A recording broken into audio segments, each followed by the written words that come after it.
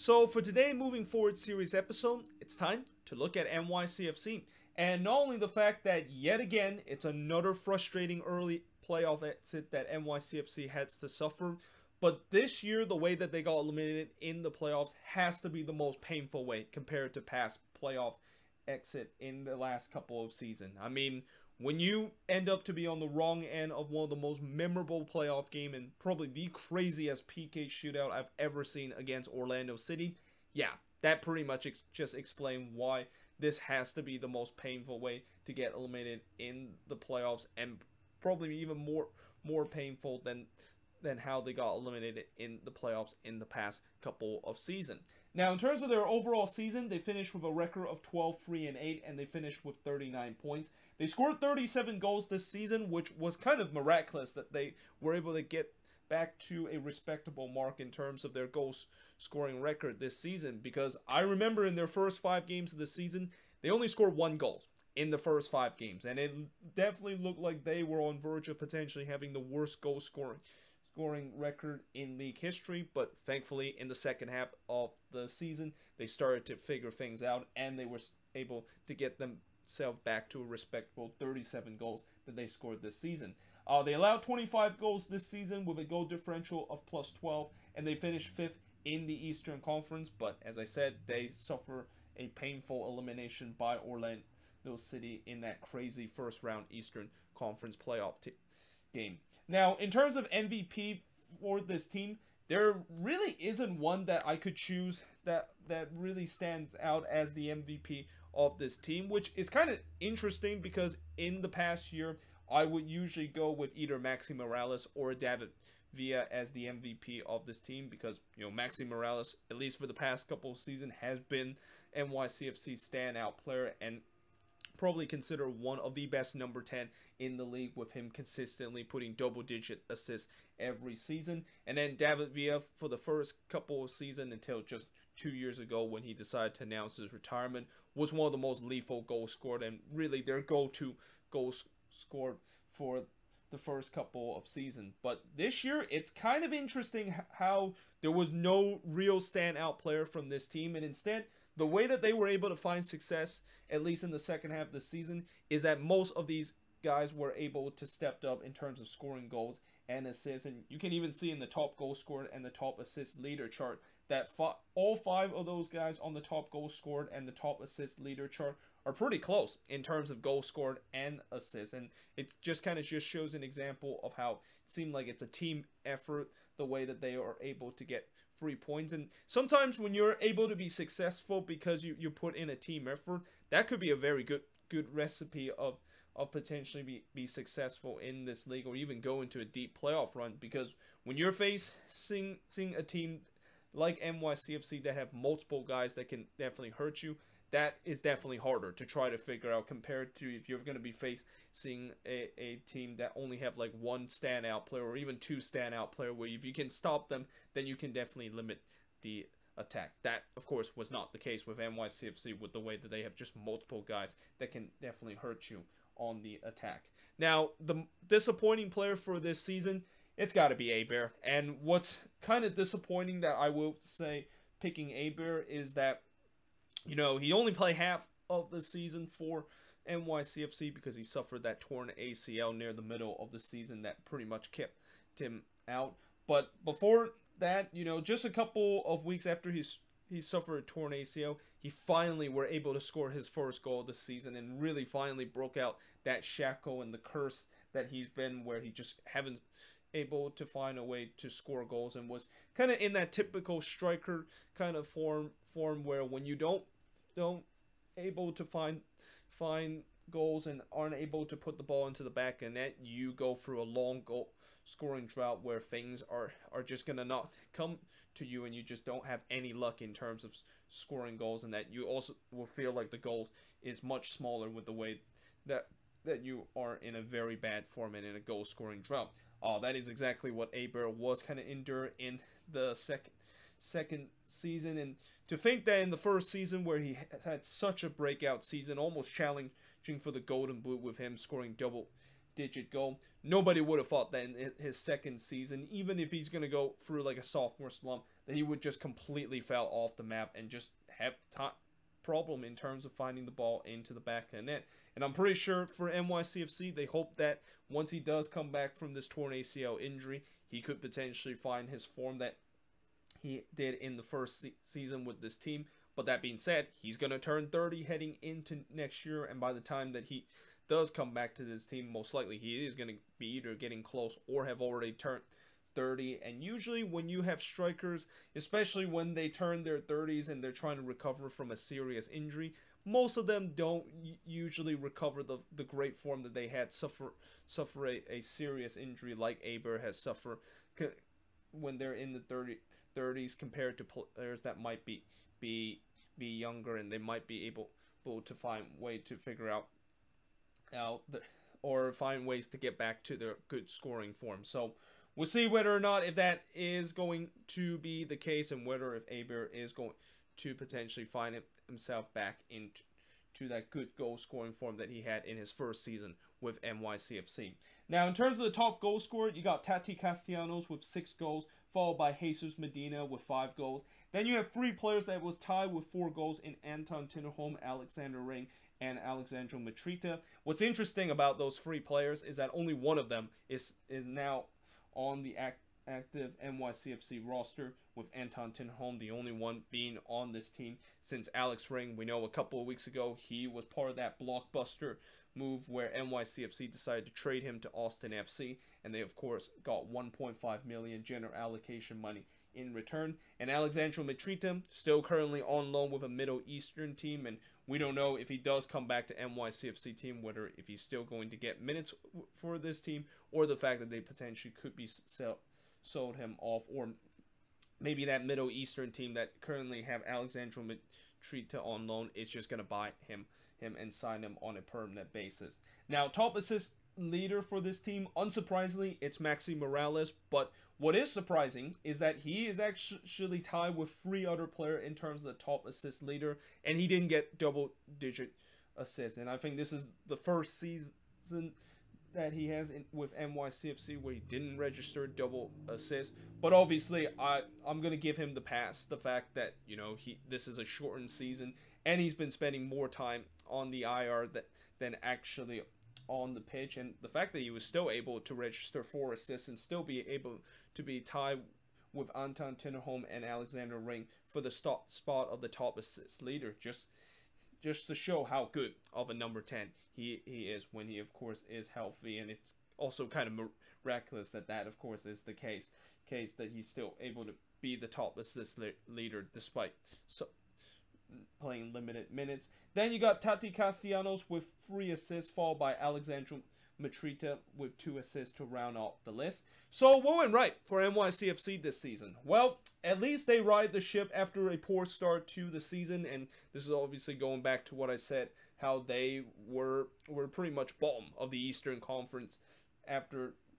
their first 2 games, and then pretty much in their first 5 games, they still remain at the bottom of the Eastern Conference with them only scoring 1 goal. And there was a lot of people, including myself, that was probably saying that Ronnie Delia could potentially be the first head coach to be fired this season. Well, thankfully, he did eventually ride the ship, and he did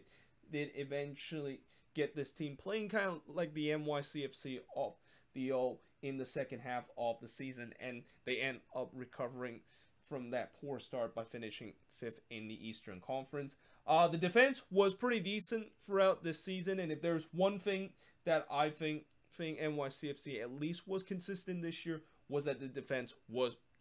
pretty good throughout the year, and there wasn't really any games where they just got completely blown out. And this is a team that also doesn't give up like more than 3 or 4 goals a lot throughout the season, if any at all, from last season. And then the third thing that went right is at least they made it to the quarterfinal of the MLS's back tournament, and I know this also kind of means that they got eliminated in the quarterfinal, and that it doesn't really shake the narrative. The fact that this NYCFC team still cannot find a way to get back past the second round, no matter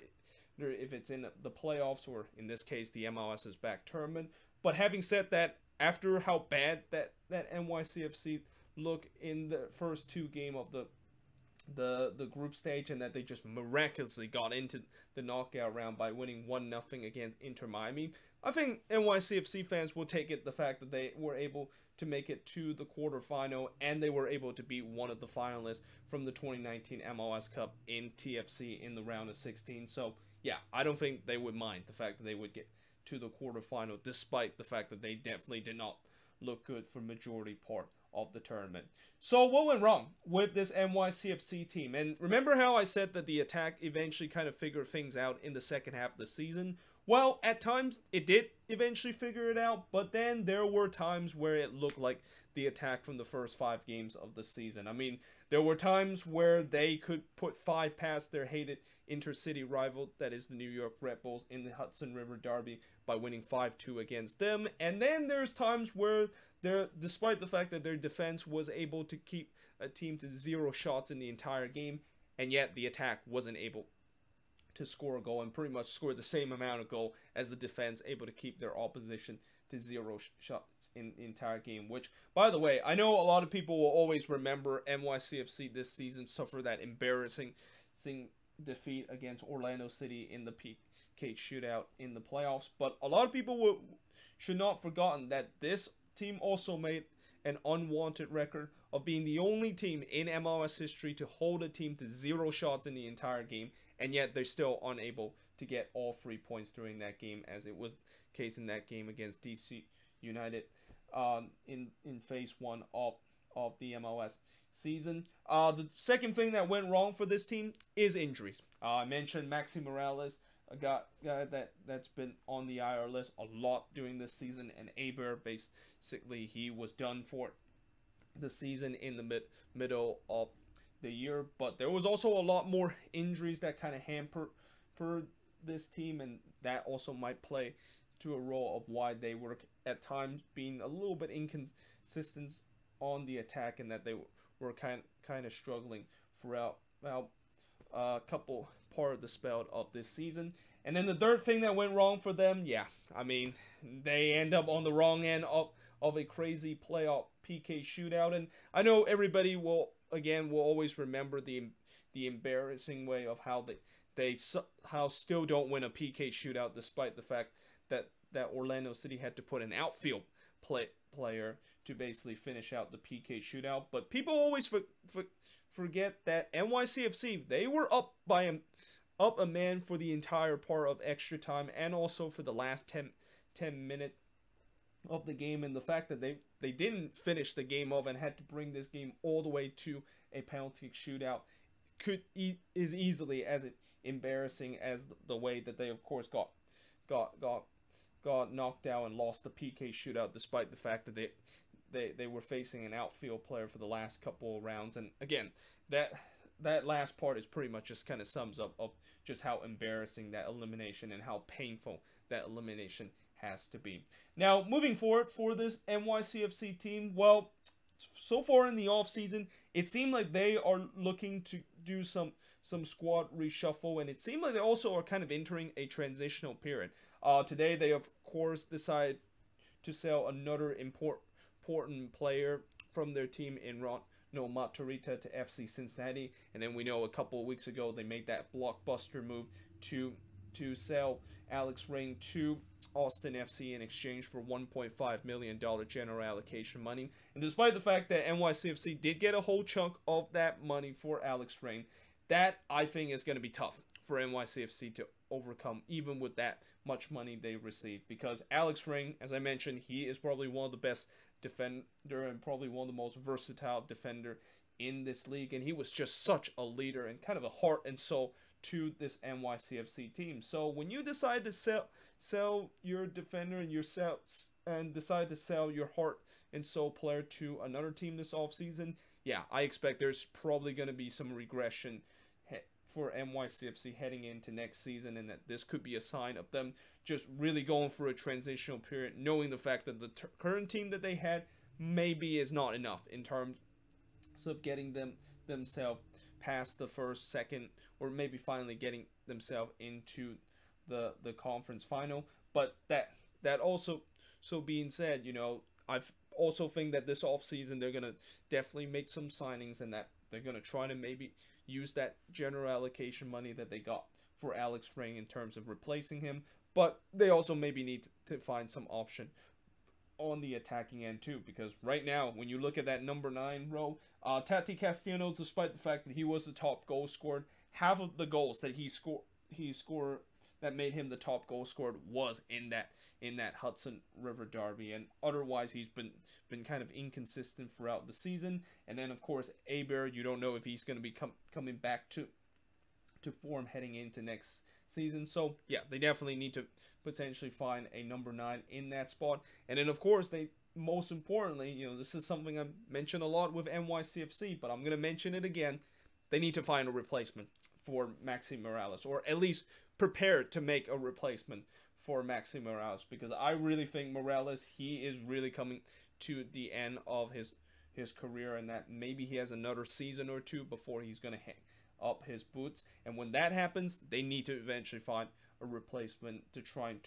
to replace the quality and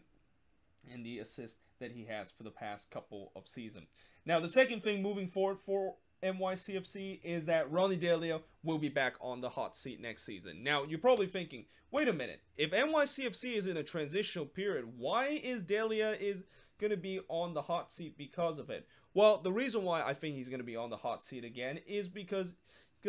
I know that this front office and the City Football Group, they do not want to see this team fail. Like, they already seen this team fail multiple times in the playoffs. The last thing they want is to see this team now not even making the playoffs. And knowing the fact that NYCFC has a history of getting rid of their head coach, or either their head coach decide to move on to another team, I won't be surprised if Ronny Delia could be fired by the end of next season if the resort is not going to come. And that, you know, most NYCFC head coach have not last more than 2 or even 3 seasons with this team. Patrick Vieira is still the longest tenure for this team, and he only lasts like 2 or 3 seasons with this year. So yeah, Ronny Delia is going to be back on the hot seat next season, even if they're going to be going through a transitional period, and even if this team might not be as good as what we've seen in the past couple of years. And then finally, the last thing for NYCFC, yeah, any stadium update, you guys? I mean, I know you guys have said that you're probably going to build that stadium just south of the Bronx, or even in Brooklyn there, like the ports, but that's pretty much it. I mean, all I hear is just speculation, but there's nothing else I heard about any finalization that they're gonna build that stadium. And you know, I know this has kind of started becoming a meme, and that I'm gonna continue to put that as part of the moving forward series for NYCFC until they build a stadium. But in reality, I really hope they get a stadium soon, because I think it is absolutely ridiculous the fact that they are playing at Yankee Stadium, and that we're in an era of MLS where we should not be seeing teams still playing in stadium that is not soccer specific, or even in baseball stadium in this place. Like, this would be something if it was maybe about 15 or 20 years ago, this wouldn't be a big problem. But we're now in an era where a lot of teams are getting soccer specific stadium, and the fact that NYCFC is still playing in a baseball stadium, which not only the fact that I think their fans are probably frustrated that they have probably the worst stadium in the league, but in general, just watching the game on TV and just watching them play at Yankee Stadium, it's an absolute eyesore every time I have to endure with them playing at Yankee Stadium. And I'm just really hoping eventually they are going to get a soccer specific stadium, not just only for the fans' sake, that they deserve to have a team to play in an actual soccer specific stadium and not have to share a tenure with another team, but it's also for the viewer standpoint, the fact that they shouldn't have to deal with a grunting kind of standpoint of the fact that, oh great, now we're gonna have to watch NYCFC play in a stadium that is absolutely god awful, with not only the camera angle of the viewing experience, but just the way that it makes no sense whatsoever why they're still playing at Yankee Stadium and still playing in clearly a stadium that was not designed for soccer for this many years. But either way, there you have it. That is pretty much it for my moving forward series. Let me know in the comments below, what do you think of this video, and if you're an NYCFC fan, what do you think went right, what went wrong, and most importantly, moving forward, what do you think your team is going to do during this off season? But yeah, hope you guys enjoyed this video, and I will see you guys next time.